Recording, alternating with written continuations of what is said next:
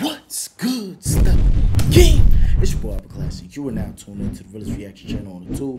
I need everyone to like, comment, subscribe, hit the bell notification so you're notified every time I drop a new video. Don't get punched in the face for thinking I can just see YouTube. This is what BMG looks. You get big racks, you feel me? You already know BMG got the city high. And that's a fact. BMG got the city high. Bow. BMG got the city high. You wanna shoot up a classic, a school shooter? Better know my clip like a school. Button for me because we on the road to 100,000 subscribers. Yes, 100,000 subscribers. You feel me? You want consistent upper, you gotta consistently subscribe. So hit that subscribe button for me, y'all. Today I'm gonna be reacting to Kay Flock's Life Behind Bars. You feel me? So without further ado, let's get straight into it. See what's going on in this video. Over the last couple of months, it's been obvious to many that Kay Flock was on his way to becoming the next big thing in the Bronx drill rap scene. The numbers are there for anyone to see. Numbers don't lie, they say. Racking up millions of views on YouTube, highly rated by many, nominated for awards, and even performed at some of the world's biggest music festivals. He got nominated? With his latest run-in with the law, fans, however, have been worried. What awards Kay Flock got nominated for? I didn't even know that. Will he beat his case, or will he be staying in jail for a very long time? Only time will tell. Has his experience in jail been normal, or has it been hell? This video will tell you all that, so make sure you don't miss any part. It's been well documented that Kay Flock hasn't really had the best of time in the last few months, following his arrest, or should I say surrender, to the New York Police Department, having been declared wanted.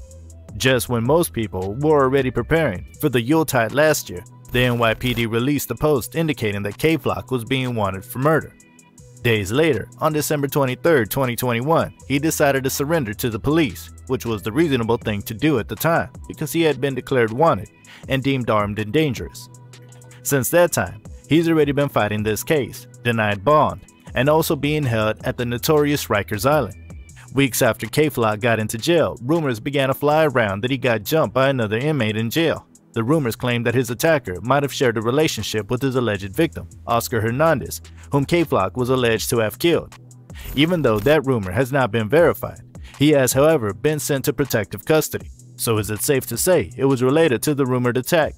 We don't know for certain, but info had it that he's currently being held at the North Infirmary Command. Looking that up, we realized that the section he's being held in North Infirmary Command is made up of two separate buildings, and inmates are housed in units because they need protective custody, or maybe they have contagious infections, which definitely requires them to be separated from other inmates. Aside from that info, nothing is really clear about his condition behind bars, and that has led to rumors about whether he was really attacked or maybe he was fighting an illness. Kay Flock sure has a lot of fighting to do if he's to beat the charges slammed on him. Murder charges as well as multiple gun charges. First, having a loaded firearm, and secondly, having a firearm with an intent to commit a crime. Those are definitely, you know, funny shit. If his lawyers is tactical enough to like get the murder dropped, he'll just be fighting the gun charge for real, and most likely he gonna get time served because he already sitting. So he might be fighting this case for the next year and a half, and then next thing you know, the case, you had they releasing them on time serving shit for the gun charge. not small charges when you get to know that this is New York we're talking about. According to the New York Police Department, the alleged incident involving Kay Flock happened on the 16th of December last year outside a barbershop on Amsterdam Avenue, West 151st Street. They said the victim, Oscar Hernandez, was in the said barbershop waiting to have his hair cut when Kay Flock passed away. And as he walked by, he opened the door to the barbershop, his haircut, when Kay Flock passed away. Oscar Hernandez. What did he just say when Kay Flock passed away or passed their way? Because now I'm really starting to think this headphones got a mouth of his own. It just be saying shit, like real talk. Was in the said barbershop waiting to have his haircut when Kay Flock passed away. And as he walked by, he opened the door to the barbershop and asked the victim what he was looking at. That situation would definitely have pissed anyone off, especially when it does not seem like they both had any prior relationship. Police claimed that the victim then got up and walked over to Kay Flock and a fight broke out. Kay Flock then withdrew and decided to walk away before turning around and allegedly firing shots that hit Hernandez in the neck and Come on, that's bullshit. Nigga said a fight broke out, then K-Flock walked away. Like, it wasn't no fight broke out. Like, there's visuals on the internet of what happened, bro. It wasn't no fight, and then he walked away. Son said whatever he said when he came by the door, and K-Flock feinted him off and kept walking, and Son walked out behind him. And then when he walked out behind him, we don't see what happened, but we see him get shot and fall to the floor type shit. So where did niggas begin this story from? back. The victim was said to have ran back towards the barbershop before slumping. He was rushed to the Mount Sinai Morningside Hospital, where he was later pronounced dead. Immediately, the arrest warrant was released by the New York Police Department. They weren't specific about if there was any motive behind the shooting, or if it was just one of those senseless shootings. Police, however, claimed that it may have been gang-related, considering K-Flock is allegedly affiliated with the Bronx-based Third Side gang. But is that enough to conclude that the victim was an op? Not sure about that, because Oscar Hernandez... Yeah, it's crazy how they demonize gangs. Like, it's crazy, you feel me? You know what it is? The reason why they demonize gangs so much is not more so the fact that some of these niggas be doing criminal activities. We're not going to take away from the fact that a lot of niggas that are affiliated in gangs perform criminal activities. But the reason why they demonize gangs is so that way that us as a community have no type of, like, link up or no type of bond with each other. Because if you look at it, like the Black Panther movement was to protect our communities and, you know, fight back against black people being abused by cops and taken advantage of. And they demonized that and made it basically a gang as well. You know what I'm saying? And if you know, Crips and Bloods were started for positive reasons as well, because Crip is community revolution in progress, and Blood is brotherly love overrides some shit. You know what I'm saying? I don't remember how it goes, but we all know the shit started. Well, who knows? Whoever knows, knows. If you know, you know, right? It all started for positive reasons. You know what I'm saying? And if you really do your research, cops from the beginning of time were shooting black men and then dropping flags and making it look as if the opposite gang did it. And that's how come everyone started beefing with each other. Just like now they do different tactics with y'all. And I'm telling y'all, but y'all be thinking I just be making up shit and I'm just the biggest conspiracy theorist in the world. But now y'all starting to see that the cops really do be in the comment section. Cops come in the comment section on the fake pages and would be smoking on your dad, would talk about shit that you're not even talking about on your live to change the narrative of your live. You will be talking about your album that's about to come out, or you'll be talking about the new motherfucking car you just bought, and they'll come out of nowhere smoking on this person, smoking on that person, and they'll act like they jacking the gangs that you don't with to stir up the problem. Now you over here on your live, now you change your mindset, say, oh, them niggas, these niggas K. Whole time them niggas wasn't even mentioning you. Now you and them niggas, now the people that's trolling you in the comment sections take a snippet of what you responded and said. They didn't show the whole live. They ain't show what made you say what you say. They just show you saying what you said, and then they send it to those opposition gangs, and now them niggas go live, and then there's beef, and the next thing you know, y'all spinning each other block, and y'all really trying to hurt each other and kill each other, and they sit back, and you know they just arrest niggas. You know what I'm saying? Like, real talk, if niggas took the link up they had in the gang shit and finessed it in a way where it's not just about beef, where y'all can say, yo, you know what? It's 100 of us that's YG. Yo, you know what? Yo, we all gonna put up $1,000 to start up this record label. Or we all gonna put up $1,000 to buy this corner store.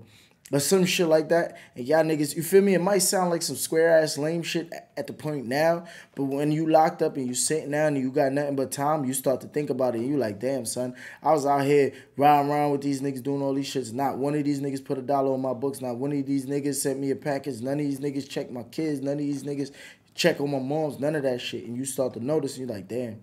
This a bunch of bullshit, you feel me? And then you probably gonna think, yo, son, that idea upper class had, if niggas would have really put that into play, niggas wouldn't have to be worrying about fighting these cases right now. Like, real talk, I think that's what niggas should do. Invest y'all bread together and like the ops. Don't go looking for them. You feel me? Like, just play defense in life. If y'all beef is so real and y'all beef is so deep, y'all gotta go look for each other. But if niggas do cross paths and niggas got wrong energy, then defend yourself, obviously, because it's you or them. You feel me? You don't want to die, obviously. You know what I'm saying? But don't go looking for niggas, like go spinning they blocks looking for the problem. You know what I'm saying? Take y'all niggas money and invest. Y'all niggas be on the internet talking about y'all got 50 pairs of Ameris. Now, 50 pairs of Ameris is more than $50,000. You know what I'm saying? With that $50,000 is a lot that niggas could have did, but y'all lack the knowledge to know what to do with that money. You feel what I'm saying? Hernandez's family immediately came out to say that it may have been a case of mistaken identity, as the victim never knew K-Flock from anywhere prior to the shooting incident. Many people ran along with the stories, though as soon as it was reported that the alleged shooter was a rapper, and a drill rapper at that. Authorities have been working extra hard to reduce the gun violence that seems to have skyrocketed with the help of drill rap. How were the police even able to conclude? People blame drill rap for everything. So you telling me for the drill rap scene came around and the crime rate went up? What was the crime rate? What was the crime rate in the 80s? Did they have drill rap in the 80s? Because wasn't the crime rate in the 80s higher? Was it drill rap? They find everything that majority of us blacks and Hispanic partake in and demonize that shit. It wasn't drill rap in the 80s. They was talking about, look, even when 50 and them came out and shit, they started demonizing that type of music. Like everything. So these rock and roll people don't rap about murders too? Because I done hear rock and roll niggas talk about murdering people before in they tracks. You feel me? Or these weird ass emo rappers, they don't rap about weird killing people too? They don't demonize that because it's not enough of us partaking in that type of music. That it was K-Flock that pulled the trigger. The New York Police Department later released a photo of the suspected shooter, which was caught on surveillance footage. In the picture, the alleged shooter was a man wearing designer clothes, even though his face wasn't visible. Just maybe his dressing made cops conclude he was a rapper. Is that even enough evidence to nail him? Maybe not. Like, who goes about shooting ops dressed in designer clothes? Some fans were also quick. Why do every meathead and every blogs say this stupid dumb shit? Who goes to drill niggas in designer? My nigga, that nigga was clearly going about his business. He wearing designer and he got his Bing on him and he outside, so he gotta protect his life. Now let the nigga say, yo, let me put on this designer and go do a drill. Like, I understand niggas set a bar where he said, you feel me, niggas is still do a drill dressed in I forgot how the bar go, but I know it's something to have to do with him doing the drill in designer clothing and shit. I'm in fashion, I bet I still up it. End of the day, my nigga, what do you want him to say? Yo, you know what? Yo, wait right here. I'm about to go change my clothes and come back in some drill clothes. Like, what the f? To point out that K-Flock was actually dressed like that on the exact day as shown by his social media posts. That didn't matter for long though, as a day after the shooting incident, surveillance footage from outside the barbershop leaked to the internet. When people saw the footage with it, telling a different story to what cops had released, they wondered if there was more to the story. The surveillance footage actually showed K-Flock. Y'all see how dirty the cops could be, right? They released some shit saying that nigga was going back and forth with the person in the barbershop and did all that shit. Come on, my nigga. How about you paint this picture? This young man, now I'm not sure if this is sister or not, but I think it is, right? This young man is walking with his little sister. Who knows where he's going, what he's doing. He's going about his business, but he's with his little sister. So I doubt he's going to look for beef with his little sister with him. There's no way that you're just about to take your little sister, especially, you know, he shows that he has a lot of care for his sister. You see, he posts, he taking his little sister shopping and buying her designer things, expensive things. So he has love for his sister. I don't think he would intentionally put his sister in danger, right? Now, since you cops want to paint that dirty-ass picture of him, look at this. He's going about his business with his sister, which he loves dearly, right? And then someone in the barbershop who he didn't notice because he walked and that person said something and caught his attention and he looked and then fanned that person off. We about to see it in this clip right now. He fanned that person off going about his business. That person insisted on coming outside to antagonize the situation. Now, K-Flock is put in a situation where he has to make a decision. me and my sister, who I love dearly, or this man right here, who I don't know, right?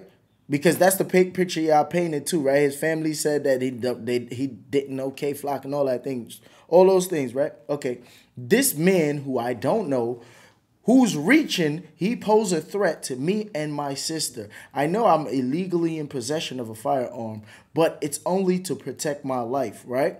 Boom, this man comes out, he gets the reaching and comes towards me and my sister. And I did what my human instinct made me do, protect my life. You feel me? Like if you take a 2-month-old baby and you hold it by the legs and you act like you about to drop him, the first thing that baby would do is put his arms out to protect its head. So your natural instinct is to protect yourself.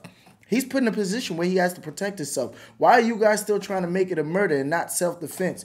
Why don't you just charge him for the firearm? Look at this clip now. Walking past the barbershop without even looking sideways. Look.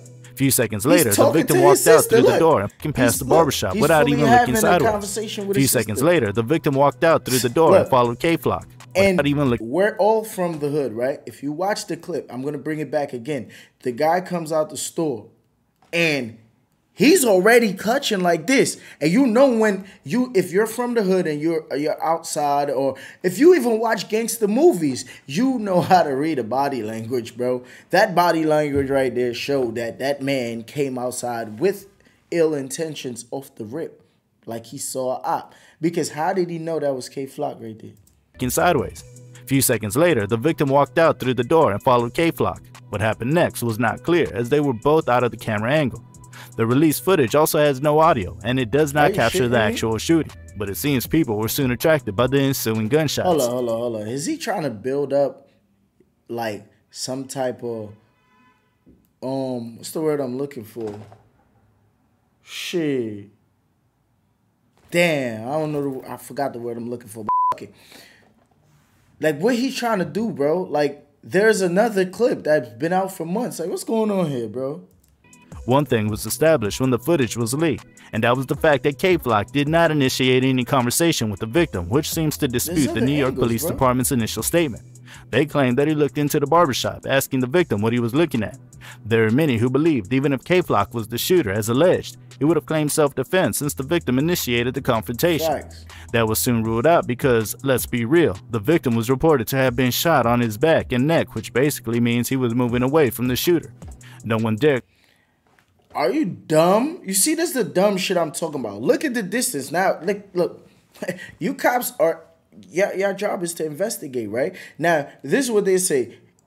He got hit in the back, in the neck, right? How about he got hit in his neck first, tried to run, and then got hit in the back, right? Or how about this? He couldn't get his weapon out in time, and K-Flock upped his, and he tried to retreat to go maybe get low to get his out, but K-Flock fired. Why would I let you get your weapon out when I know you have a weapon on you? Whether or not you're running, because we don't know why that man was running. He could have been running to go get low behind a car because this other guy upped it on him first. He had a quicker draw, so that's why he retreated. Like, what the fuck? Like, he got hit in his back. Look at the distance. It's not like he ran all the way up the block and K-Flock chased him. Because you don't see K-Flock come back into the camera angle. So, which means he got hit on a close range. So, K-Flock backed out quick. Oh, shit, panic. He didn't have time to get his shit out and got hit in the back. Claim self-defense in that sort of situation. Or he going to claim that his life was in danger. I don't think so. Even if he was able to wriggle free from that, he would surely be left fighting the other gun charges for some time. It could even take years. K-Flock quickly lawyered up anyways, as his attorney, Scott Lehman, later disclosed that he was conducting his own private investigation. He also mentioned something about the New York Police Department receiving. Oh, let me see. Okay. I gotta pause it right here. Right? Let me bring it back a little bit.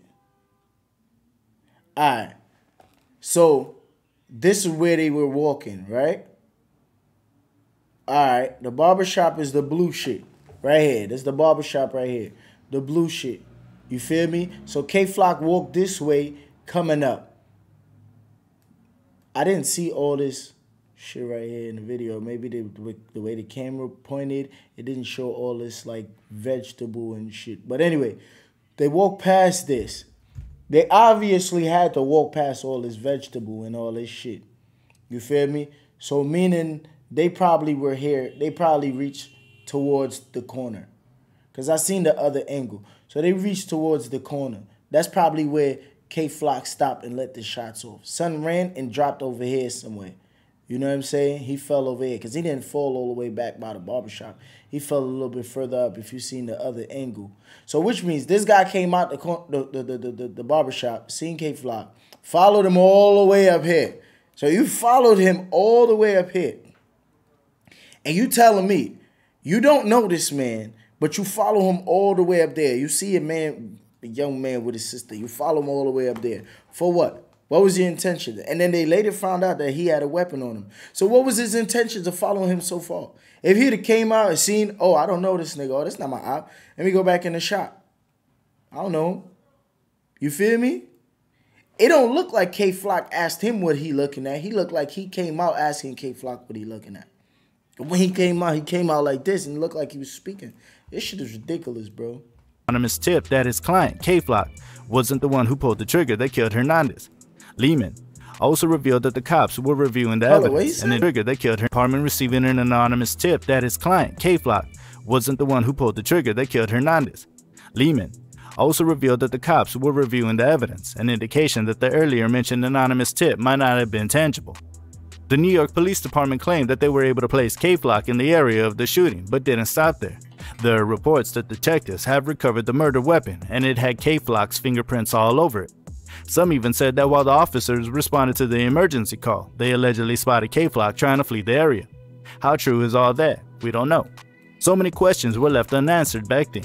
If he was spotted fleeing, as alleged, how was the said murder weapon gotten by the police? Did he discard it or flee? Or was there any attempt to arrest him by the cops? Because remember, he actually surrendered to the authorities, not that he was arrested. Another thing to raise is the fact that in the surveillance footage seen, K-Flock was actually walking with two other people. So why haven't we gotten anything about their identities too? They're key witnesses, I think, and their information would surely go a long way in assisting this case. Many K-Flock fans would really wish to get updates about his condition while he awaits trial. K-Flock has kinda hinted to his fans about how he's coping behind bars though. He posted this picture with the caption, "All good, don't believe the blogs of the internet, everything trendy, forever DOA," which is an indication that his spirit isn't down as he fights this case. That was why I really didn't believe. I ain't gonna front. That's just a nigga attitude in jail. Niggas be having that attitude like everything is okay. You know what I'm saying? But it don't really just be okay. It's just a jail aura. The rumors about him getting attacked in jail by another inmate, because if he really was, that's one of the reasons his lawyers would have taken to court to ensure that he gets bail. We all saw that with YFN Lucci. K-Flock also seems to have had a kind of encounter with D-Thang, who happens to be his cousin in ops. In a leaked freestyle from prison, the two drill rappers kinda mentioned something about how the other reacted when they met behind bars, even though both didn't give much away. Some fans have talked about how they would have loved to be a witness to that though, as there would surely have been tension in the air when both rappers met. But would they be foolish enough to bring the streets into the prison, in the full view of the law and other witnesses? I don't think so. K-Flock and his cousin, D-Thang, have always been engaged in beef with shades being fired through their songs and social media posts. Several disrespectful remarks about each other's dead homies and all that, an act that's always come with its repercussions. They may be family, but this beef has been reported as the real rap beef with rumored bodies to show for it. From Rag G's to J-Rip to Tahu, both camps have gotten clipped homies to show for the beef, and many fans would only hope it doesn't go any further. So it wasn't surprising that the brief encounter never made headlines. No brawl broke out, or anything like that. K-Flock seems... Real talk, I think, you know, K-Flock was one of the latest drill rappers at the time. The influence and the eyes he had on him, the cops probably just wanted to make him an example so that the other drill rappers, you feel me, would fall in line. But that didn't work. And then they went for D-Thang, who was second up, and that didn't work.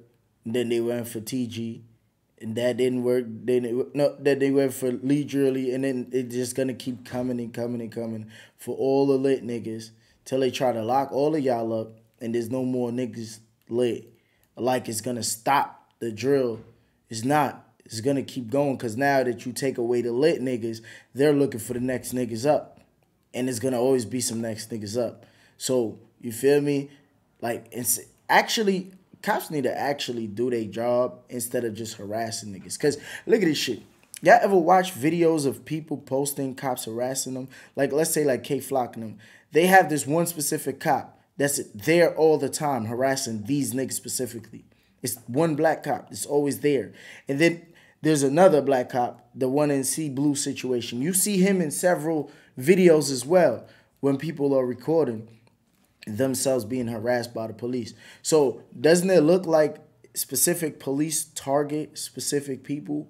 Now, you can't just gamble on my life because you think that I partake in certain things. Now you want to hop out on me hoping that I might have a firearm, hoping that I might be doing something illegal. That's not how it works. Like recently I was outside and a police officer drove by and I had a cup in my hand, one of them red plastic cups. Mind you, the cup is empty too, right? He drives up, busts the U-turn and comes back to the side of the street I'm on and comes to me. What's in your cup? I don't think that's probable cause because if you saw a white man with a cup, you wouldn't just bust a U-turn and come back and ask him what's in his cup because then your common sense would kick in and say, oh, cups don't only hold alcoholic beverage. They hold drinks too. They hold soda. They hold water too. He might be drinking water or soda. They didn't think of that. They just said, oh, we know him and most likely it might be liquor in there. So let me hop out and see if it's liquor in there. You know what I'm saying? And he came and he couldn't give me a ticket because the cup was empty. You know what I'm saying? This happened before with the same cup situation. I had Fanta in my cup, and he hopped out, did the same shit. It was Fanta. Couldn't give me a ticket. But now it shows that you're targeting. You're gambling and hoping that one day that cup be with liquor. Just like with these kids, they stop them and harass them all the time, hoping that one day they have a gun on them or one day they're doing something illegal. And I don't think it should be that way. I think cops should just see niggas and go about their business. If you see them doing something, there's a difference. Like, nigga, you got all the right to hop out and arrest them or do whatever you do. Like, you feel me? Because now you're doing your job. But you gambling on people's life and freedom, just you hopping out and then hoping that you find something. Like, that's harassment. You know what I'm saying? That's harassment. That's not fair to nobody. Even a nigga that you feel is a criminal. It's not fair to them either. You feel me? Like, real talk. Like, what if the black cops decided to go to the white neighborhoods now and hop out on white guys, hoping that they might have some coke on them? Yeah, it sound harsh and it sound mad ignorant, right? It do, right? But that's what they do, right? Hoping that they find some angel dust on them, right? That's their choice of drug, right? Exactly. With if the black cops went to their hood, they nice suburban hood, and just started hopping out on them, hoping and gambling on it, I guarantee you it would be a big-ass protest and it'd be a big deal. It won't be like how with these young niggas. And it seemed like I'm advocating for criminals and seems like I'm on their side. No, I'm not on their side because I'm trying to protect them and their criminal activities. I'm on their side because I'm actually on their side of the fence where police hop out and harass niggas because they feel like it. Now, you like myself, who came from street background, don't partake in this shit anymore. I have nothing to do with that shit anymore, but I still get harassed because of old shit and they remember me. That's all it is. And that's annoying as f. You know what I'm saying? And they say, yo, the way you present yourself is the way people perceive you, right? I don't present myself in that way. When I'm outside, I'm just chilling. You don't see me with a whole bunch of niggas with flags and throwing up gang signs and doing none of that shit. Nah, niggas ain't on that. You feel me? But they'll still come and harass niggas. And crazy thing about it, nowadays, they come to your place of residence. They don't catch you in the street randomly. They pull up to where they know you're at. So it shows that they're looking for you. You know what I'm saying? Seems to be focused on getting out of jail and probably wasn't ready to jeopardize that because of a bruised ego or anything. He's also retained the services of Jeffrey Leichtman, a very popular and high-profile criminal lawyer, to take up his case. K-Flock isn't ready to leave any stone unturned as he tries to fight his case. He doesn't need to be told that he's fighting a huge case that would determine if he'll ever be a free man again. If he's lucky not to face the death penalty, more details will definitely come out as the investigation continues. So make sure you stick to this channel, as I'll be bringing them to you as they emerge. Hey, yo, my man, where are you from? The death penalty? How the what the hell? Nigga, K-Flock live in New York, buddy. I never heard of no one getting the death penalty in New York. Unless that was some ancient shit. I never heard that shit. As of recent times, I never heard that shit. Like, what? Death penalty? Think he in Texas or some shit. But anyway, man. Y'all comment how y'all feel about the whole situation. You know, I had my points where, you know, I paused and spoke on certain situation. Shout out to you if you're here for the end of the video and shit. You know what I'm saying? But, like, y'all comment and put y'all input in as well. I know at some point in the video it might sound like I'm taking up for niggas doing criminal activity, but that's not what I'm doing. You feel me? I don't feel like anyone should have, like, the power to put a nigga in jail and shit like that. But, you feel me? It's like that. So, you feel me? I can't go against that. But I'm just saying my point of view based on how I see shit and, you know, me, myself being harassed and, you know, people that I know being harassed and all these things. I'm just speaking from that perspective, you know what I'm saying? I'm not taking up for nobody any criminal activities. Obviously, nigga, I don't want these niggas to be out here killing each other. I use my platform to say it all the time. I don't want them to be killing each other. I want them niggas to get money and get rich and stay out the way and shit like that. I always speak that into their life, you feel me? I always try to talk to them and let them know, you feel me? There's other ways to do shit, but, you know, someone in the comment section might take it or perceive what I'm saying as if I'm trying to, you know, advocate for them and their criminal activities, you know what I'm saying? That's not what I'm doing. I just feel like, you know, people should be treated fairly when it comes to the law and shit like that, you feel me? But y'all put all y'all little inputs and all that shit in the comment section, man. Don't forget to like, comment, subscribe. Get us to 100,000 subscribers. It's your boy, Upper Classic. If you not subscribed to Stella Gang yet, what you waiting for? Come on, join the squad, man. Stella Gang got the city hot. Hit that subscribe button. Hit that bell notification so you notified every time I drop a new video, man. BMG got the city hot. Y'all niggas know what's going on, man.